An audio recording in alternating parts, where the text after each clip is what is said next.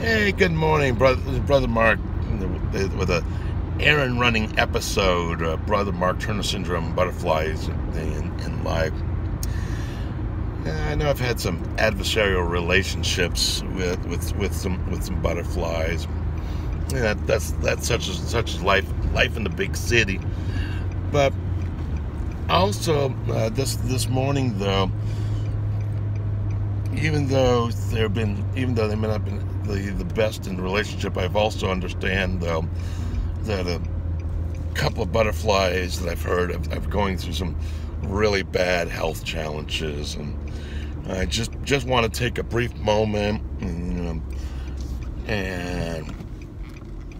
I just want to go ahead and wish those two butterflies, the best of health. I know that you're in my thoughts and prayers, and I know that both of them had to go in for some testing for some what can oftentimes be some life-threatening conditions, and that's obviously it's got to be an incredible source of angst and anxiety. So I want to let you know that you're in my thoughts and my prayers, and I just wish you nothing but the